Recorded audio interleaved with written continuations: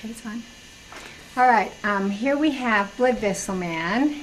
You're responsible to recognize the blood vessels that are listed on your responsibility list. We will begin up here by the heart with the first one on your list. So here's the heart. First one on your list is the superior vena cava. The superior vena cava goes up and branches into right and left brachiocephalic vein. The brachiocephalic veins branch into subclavian vein. Here's the subclavian vein and internal jugular. So here's the internal jugular. On the human, that's the largest one. Let's follow the internal, let me show you. Here's the internal jugular, and then over here is the external jugular. So we've got brachiocephalic, internal jugular, external jugular, subclavian.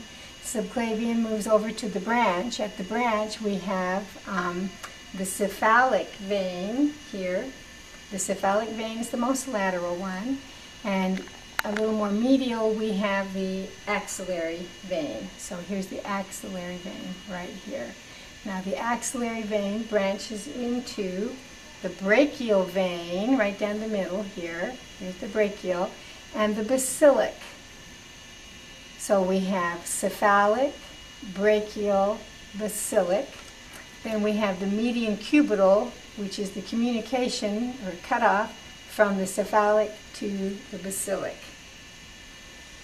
And I think that covers all of the veins of the upper arm and the head. So now we'll go to the, we'll go back. I think I better hit this one. Here we have the pulmonary veins. The pulmonary veins are represented here as red because those are the ones that now carry the oxygenated blood. Next on the list is the azygos. We can see that from the posterior view, so let me turn this around for a second. The azygos vein is draining the blood right along the dorsal wall, and it is the last vein to enter right before the blood enters the right atrium. So here's the azygos vein right there. Now let's go right back around to the front, and we'll do some abdominal veins. Some of these have good landmarks, so it won't be too hard. Here's one that has great landmarks. Here are the kidneys, and this blue vessel that is moving from the inferior vena cava. I neglected to tell you this is the inferior vena cava. The inferior vena cava drains the blood from the renal vein, which is draining the kidney. So here's a renal vein, and over here's a renal vein. Then you move down the inferior vena cava until you come to the branch. So here we have the branching. This is the common iliac artery, common iliac vein right here and right here.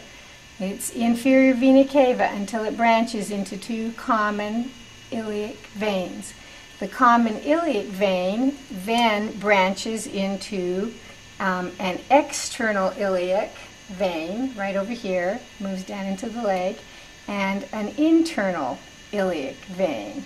So this one runs a little more superficially, this one runs deep. If you follow the external iliac down, it will, in the leg, become the femoral vein right here. So this one right along here, this primary one, becomes the femoral vein. There is a superficial vein here called the greater saphenous vein, and that's important in bypass surgery for the heart. Okay, let's take a pause. All right, now we are going to be doing the arteries on our little blood vessel man. We're going to begin with the aortic arch. The aortic arch, of course, is going to carry the blood from the heart. So we can see it here, but to get a really good view, I'm going to tip it like this and you get a real sense of how it is an arch. Here's the ascending, here's the arch, here's the descending down into the thoracic aorta, right in through this region. Let's kind of turn it back though so we can get a good view of the other arteries.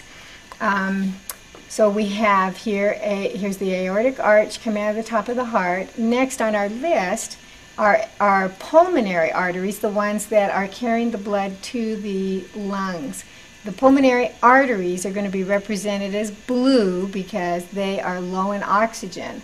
They are actually branches of the from the pulmonary trunk. So here's the pulmonary trunk.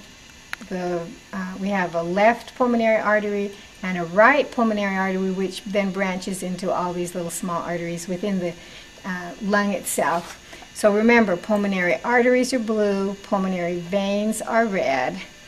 Now we'll go back to the arteries that come off the aorta. So first here we have the aortic arch.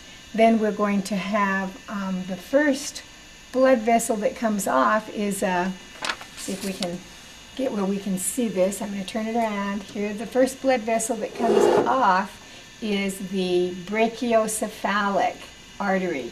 The brachiocephalic artery divides into right common carotid, taking blood to the head, and right subclavian, which is going to take blood to the right arm. But we won't follow that any further because it's not represented on this model. We'll move over here now to the left common carotid, the next blood vessel that comes off. You can see that.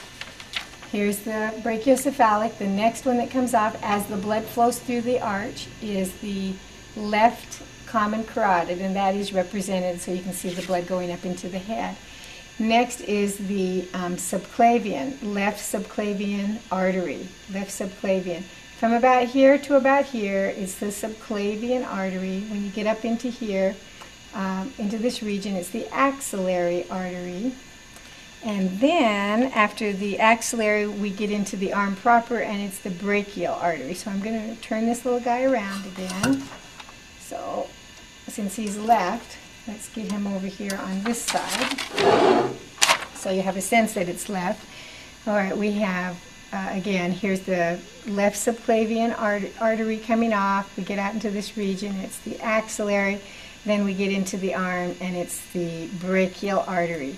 When we come down here to the antebrachium, we have two arteries. One is radial and one is ulnar. And how are you going to tell one from the other? Well, think anatomical position. The thumb is on the outside, so this has to be where the radius is. This is the radial artery. This is the ulnar artery. That takes care of the upper extremity and the thoracic cavity arteries. Now we're going to take a look at the abdominal arteries. So let's take a break. Okay? All right, now let's take a look here from the side. Here's the arch. Here is the thoracic aorta. And when you get about down here to the liver, actually let me turn it around here so you can see. This blue is the diaphragm. So at that level, right about here, the aorta passes through the diaphragm and becomes the abdominal aorta. So all of this is abdominal aorta, from about here to here. So now we're looking for the blood vessels that come from the abdominal aorta. Now let me move this around here like this. Here is abdominal aorta right here. And the very first blood vessel that comes off from here to here is the celiac artery. The celiac artery has three branches. I'm going to come around the other side so that I can point those out. Here's the celiac artery right here. One branch takes the blood to the liver. So that would be the hepatic artery. One branch carries the blood to the spleen. So that would be the splenic artery. One branch, this little small one right here, comes around, loops around the stomach. So that would be the gastric artery right here. This is the gastric artery. So first branch off from the abdominal aorta after it's passed through the diaphragm, therefore it is the abdominal aorta, is the celiac.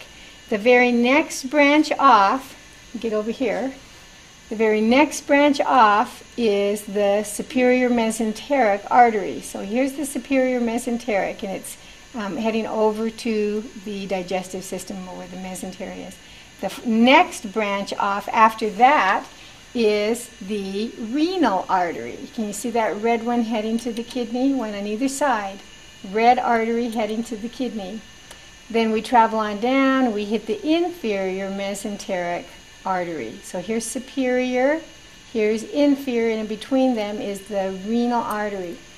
Then it continues down as abdominal aorta until it splits into two common iliac arteries. Two common iliac arteries. The iliac arteries then, the common iliac artery then splits into internal iliac and external iliac. The internal goes deep, external is a little more superficial. External iliac then continues into the leg as the femoral artery. And that should be the last one on your list for blood vessel man.